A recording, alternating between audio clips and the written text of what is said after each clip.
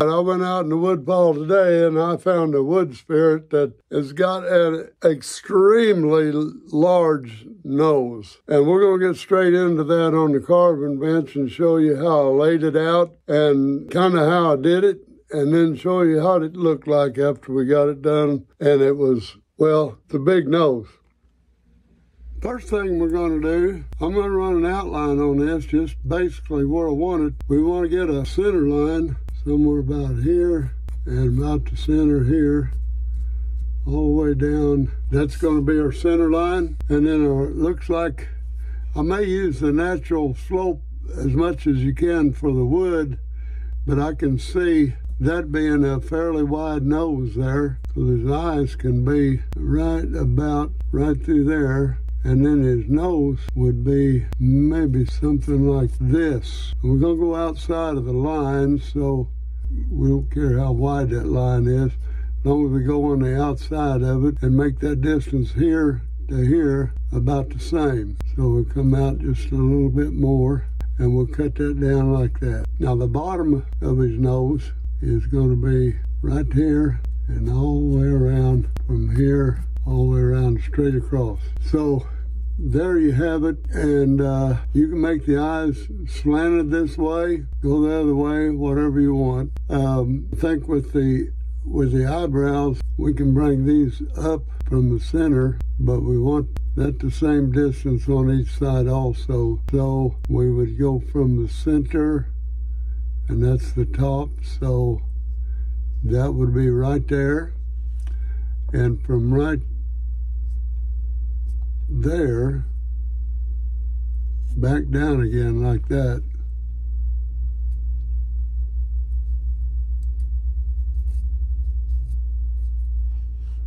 So if we got that, that's pretty good. Now we got plenty of room for the eyes. We want to cut that deep around there, deep up here and down, just like that. We don't care about in here right now. So we go deep, deep, deep, deep, deep, deep, and then we can go around. Remember, we're going outside of the line, so it's true to the line on the outside right here. Okay, I guess we're ready to start whittling, or I mean turning. It's not exactly whittling, is it? But anyway, get my hood down, and we're going to get started.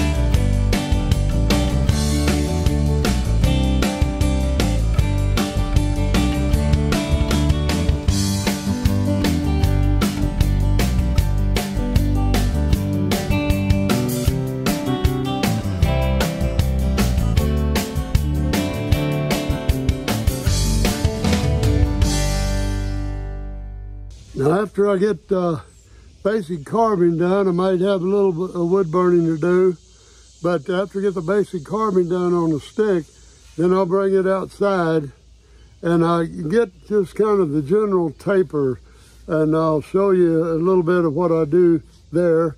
You just continue to taper it down and keep it on the jig that I have fixed up, and you kind of look at it and pick it up and just look, and by the eye just kind of judge it to taper right on down to where you want it. And here we go.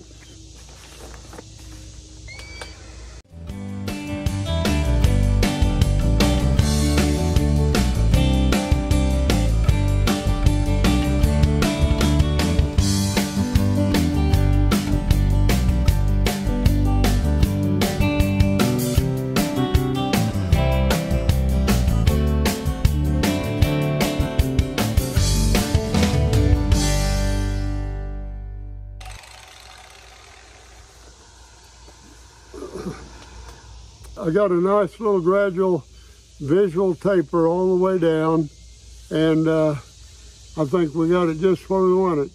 So, see, this old boy here, he needs a little super glue, so we're gonna apply the super glue, the CA glue. I'm using a medium because I want it to get soaked down in the crack and go down in there. Put the first coat on there and let it go right down in the crack. Because we'll take a sander and get that down smooth with the stick after it dries. This one, we'll fill this crack up a little more, and it'll just settle right down in that crack. The gases that CA puts off is cyanide. Keep that in mind as you go around your stick, and don't forget. But keep doing that until it don't soak up no more. That way, crack won't open up no more. Then after you get done, lightly sand will knock it down even again. So, as you can see here, after filling the cracks with CA glue, you have some cleanup to do.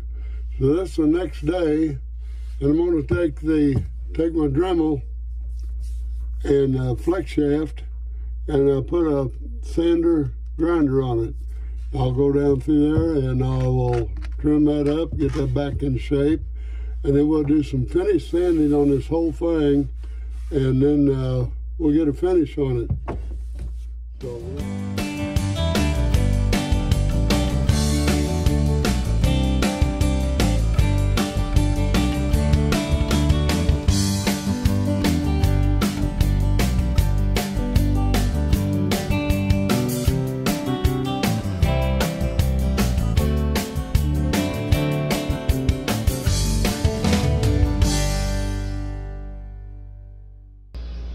trying something new. This is a premium fast dry Varathane XXX wood stain, golden oak. I like golden oak, and I'm going to see if the polyurethane and the stain combined will do its magic here. So I'll have this all sanded and cleared to a nice slick finish. And I think I'm going to put a paracord handle on this, and it's quite the looker. He is quite the looker. Anyway, let's get some stain on him and see what he looks like. He is a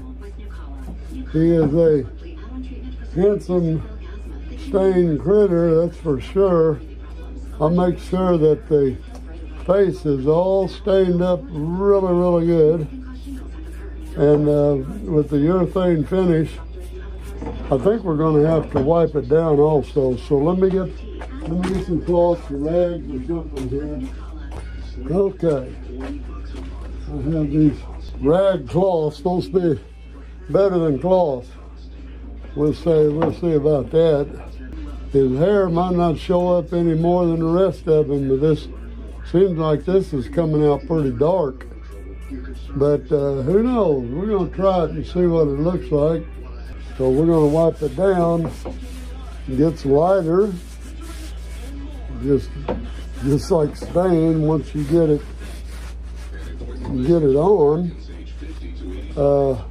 Leaving his face quite dark, but that's okay. Hey. Well, I may do all right. I don't know if it's not going to be a real gloss finish unless you just leave it all on there. It'd be quite dark. It's a little darker than an oak stain. Almost getting a walnut finish. Now I'm wiping off as much as I can. It's not looking bad. I like it all right. But I'm saying you just well use stain. It looks like when I wipe it off, it looks the same as if I had used a stain. So for what it's worth, I don't think there's anything gained by using this stuff. Maybe if you just put it on and let it dry, I don't know. So we'll get this all stained and we will set it aside and let it dry good. And I don't know, I may just leave it in that condition. It has got a urethane coat on it, so it'll protect it from the weather some. I'll wipe it down and we'll take a look. Wipe what you can off. Rag or cloth, whatever you have. Paper towel looking thing here. His nose turned really dark. It's almost like it's got a walnut on it.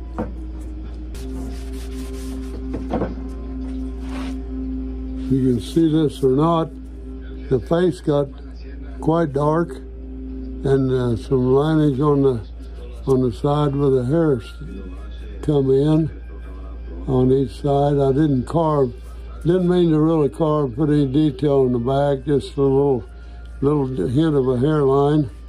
But the main face and the profile is what you're after. Quite a honker he's got there. And smiling a little bit, got his mouth wide open there. And anyway, let's let him dry and let's see what he looks like after that. Well, I guess that about wraps up another video. Want you to take a look at this old man with the big nose. Or is that a honker? Well, you decide. Anyway, he's got dressed up in a neck scarf to match the hand strap. And it's about nose high to me, and I'm 6 foot tall. About the only thing left to say is, we'll see you in the next video.